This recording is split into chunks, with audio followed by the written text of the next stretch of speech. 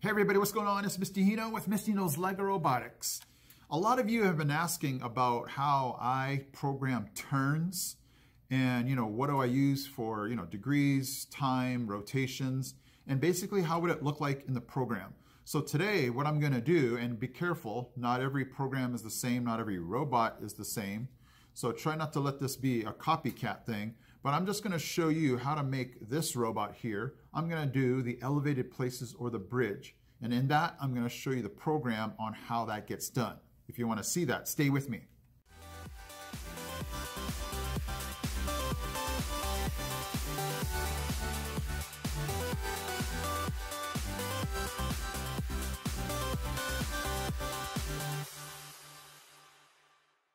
Okay, so let me repeat this again.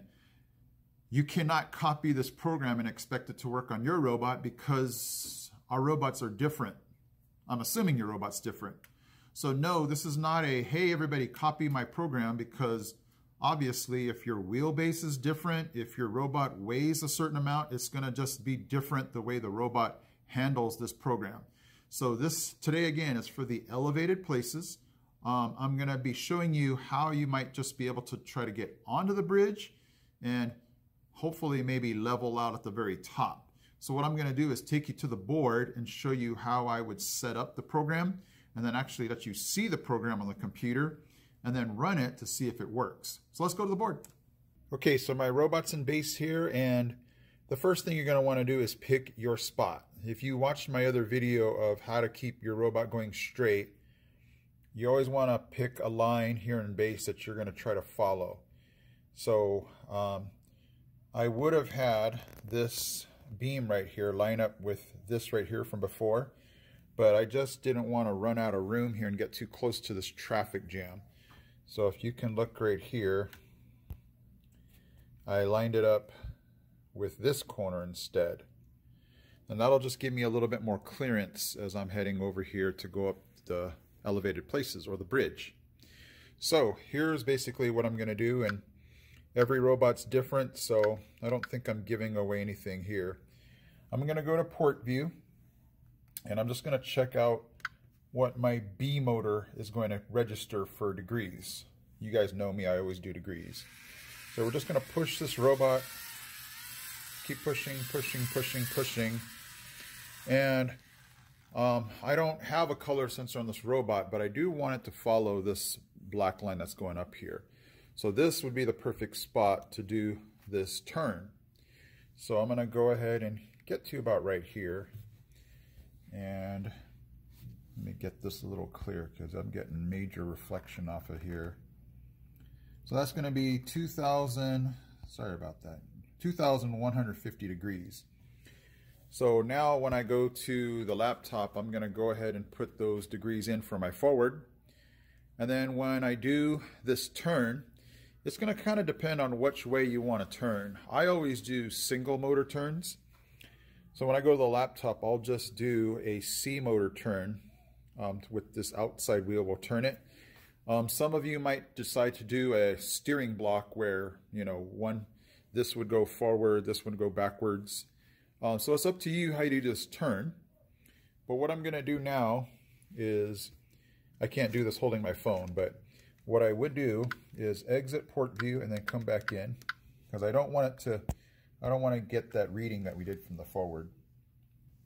And you can see here I'm ready to pick up. Sorry about this glare, guys, it's super bad. So what I'm going to do is I would hold this wheel down, basically trying not to let this rotate, and I'm going to just rotate this outer wheel, kind of mimicking this turn that it's going to make. And then I would just check my degrees for that turn, and I'll be honest with you, I'm always off on the first initial guess. This is not super accurate, but it gives me a really good number to go off of. I don't want to just sit here and guess. I just want to make sure I'm close, so if I do make a guess, I'm not super far off. So now I'm going to go back to the laptop and put this single motor turn in for the 394 degrees. And then I just want to make sure now, so I'm going to go back up into port view. this ramp or bridge can be super unpredictable. So it kind of depends on what your goal is. If your goal is just to make it, you know, onto the slanted part, then we would put the 1,317 degrees. If we want to try to do the flags, then obviously we're going to try to keep going up. Oh, and I'm trying to reach. Okay, and then, okay, if you want it to go up there, let's go ahead and check out what those degrees are. You can always try to go for the gusto here. So that is 1,891 degrees. So you're going to have to kind of pick and choose what you want. If you want to just get to the ramp, do that 1,300. If you want to try to get up here, you know, obviously the 1,800. Yeah, I'm going to go ahead and shoot for the moon. Try to get the 1,800. You guys have already seen the video where I came up here already, but let's go ahead and put those numbers in and try this again then. Okay, here we go. Sorry about the computer screen flutter, but I'll make this go quick since it's only 3 blocks. So there's the forward that I have, 50% motor speed at 2,150 degrees. There's that C motor turn, 50% motor speed at 381 degrees. And there is the forward to go up the ramp, 50% motor speed for 1,891 degrees. So what we're going to go ahead and do is just give this a try. And I'm expecting to come back here and change some things. But let's go give it a shot at the board and then come back and fix what we have to fix. Okay, so I went ahead and lined it up like I told you I would before. That's pretty perfect the way I had it.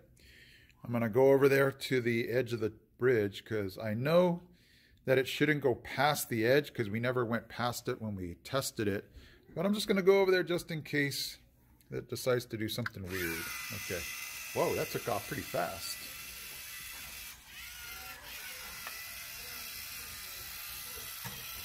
Okay, so like I knew, it would be really far off on those degrees because I was trying to turn it with holding my camera.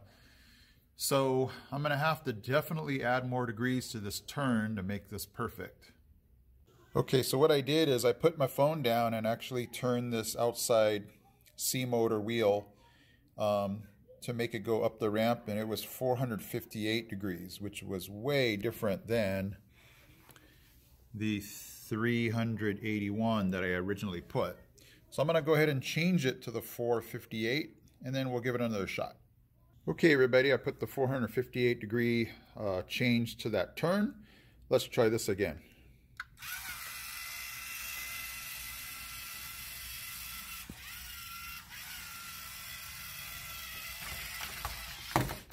Okay, so it's kind of like pin the tail on the donkey. We're getting closer to what we want, and then you just kind of, you know, make small changes from there.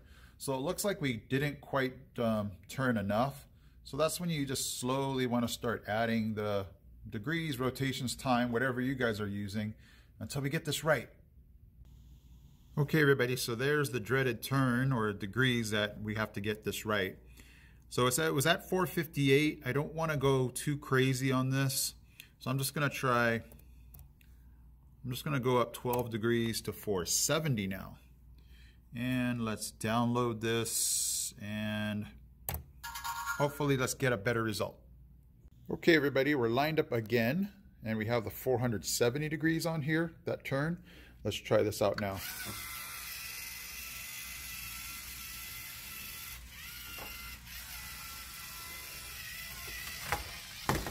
Okay, so we're still undershooting this bridge and we're still too low on degrees.